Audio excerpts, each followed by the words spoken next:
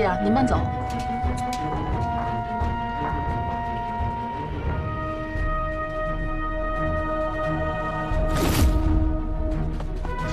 你碰了！一条鲜活的生命就这样去了极乐世界。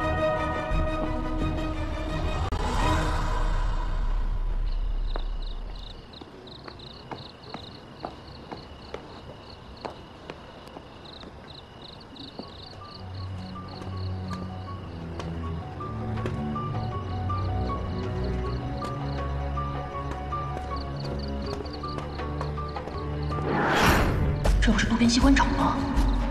他怎么穿了这么一身衣服？这半夜三更的，他又是去哪儿啊？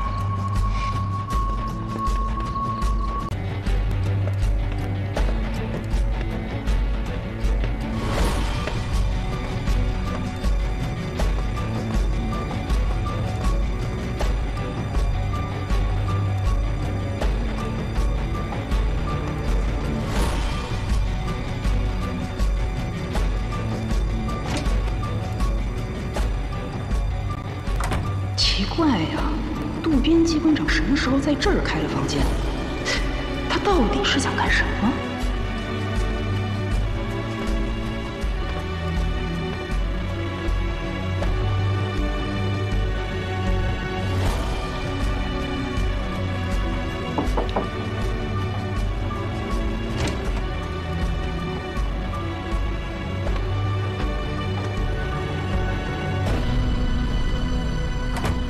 原来渡边机关长是来跟一个中国女人约会。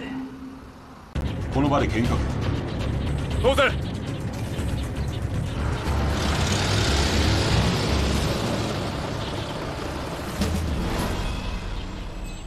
教官，いらっしゃいました。严格按照我吩咐的去做，任何人不许轻举妄动，绝不能大错轻生。嗨！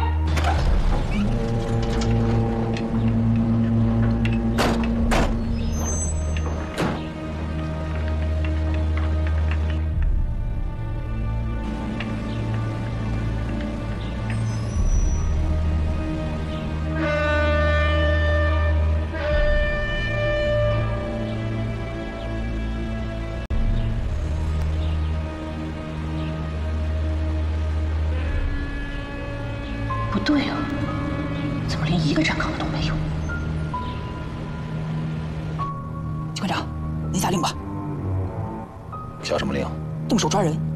不，我觉得还应该再等等。等？为什么还要等？万一他们真的是在旅游观光的呢？能进到这儿的都持有特别通行证，能持有特别通行证的也绝非等闲之辈。如果我们就这么过去抓人，一旦抓错了， 那可不好收场。老子，只要他们一登船，我们就动手。雨涵，我怎么觉得有些不对头啊？怎么不对头了？你不觉得四周有无数只眼睛在盯着咱们看吗？你是想放弃登船侦察计划，马上撤离？放弃？头儿，这可是到了嘴边的肥肉，就这么放弃，不是太可惜了吗？再可惜也必须放弃，否则咱们将铸成大错。头儿，闭嘴，上车。他们走了。围不下。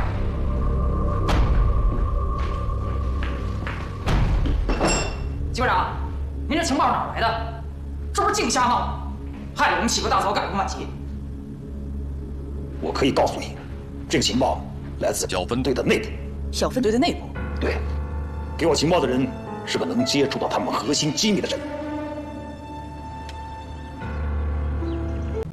渡边一郎，你让我说你什么好呢？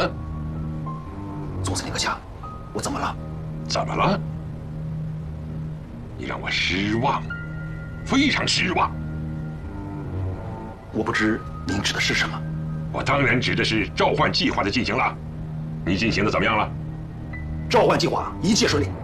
一切顺利？我怎么感觉风平浪静了呢？树欲静而风不止，我们的军刀正一步步把那支小分队引入死亡陷阱。我这可都是为了你好，你应该知道局座和老头子的心思。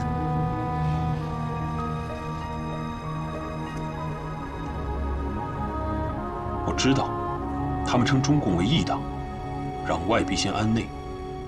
我想不通，我真的想不通。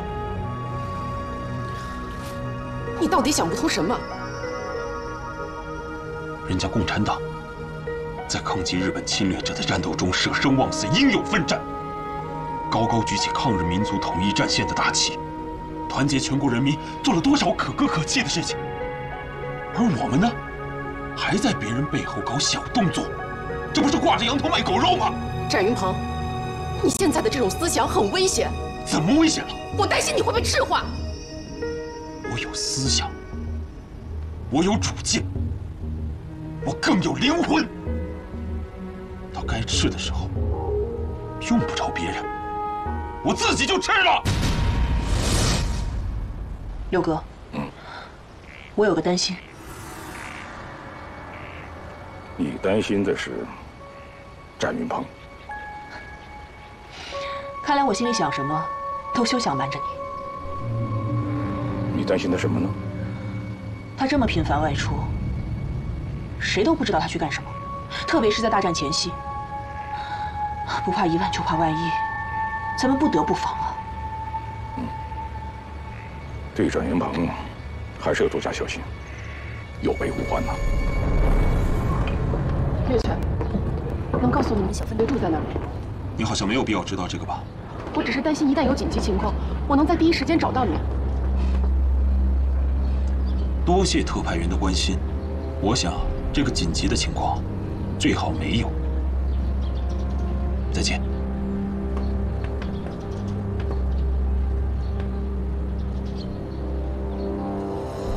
狡猾，就这么定了。你带龙杰他们先去第2备份地安置好，我等展云鹏回来。你要小心啊！发现苗头不对，你必须马上撤。谢谢你的提醒。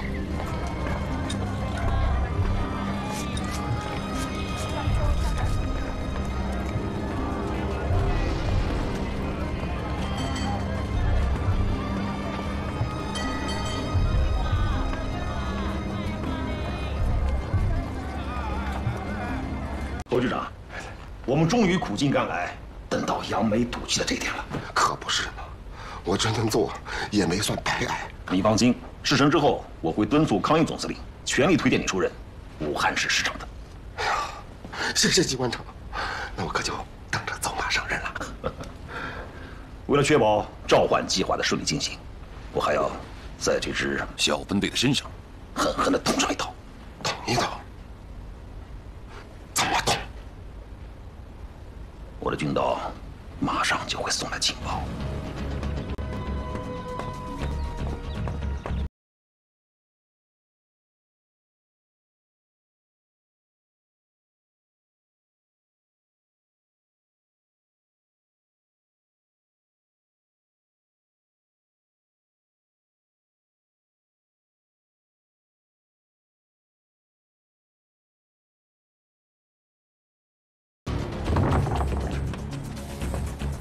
来了。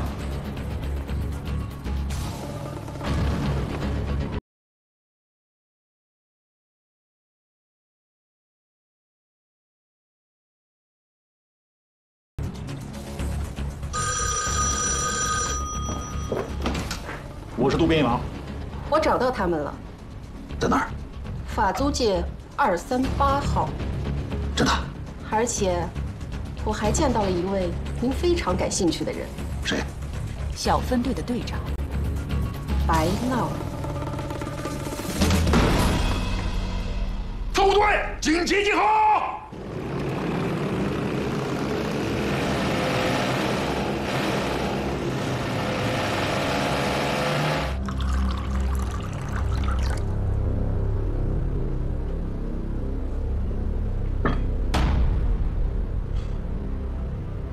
头儿，你干嘛这么看着我？我这么看你不行吗？不行，因为你这么看很有内容。那你就自己说。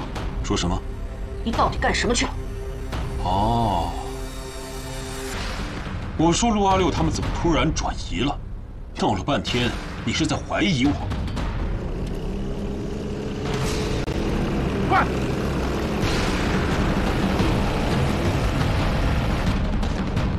白了，你别给脸不要脸！你怀疑我什么都可以，就是不能怀疑我投靠日本人当汉奸。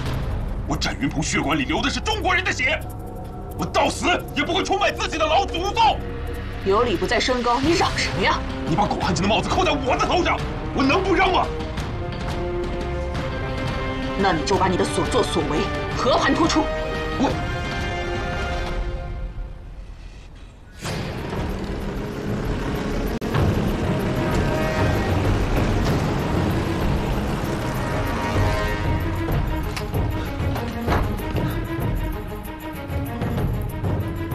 站住！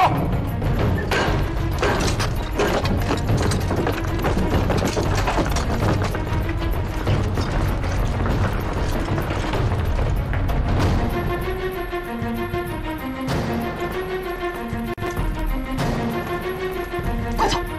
我猎户，拖住他们！不行，祸是我惹的，这个后果由我来承担。而且你和小分队今天晚上有很重要的任务，走，走啊！你再不走，我就死在你的面前，以证明我的清白。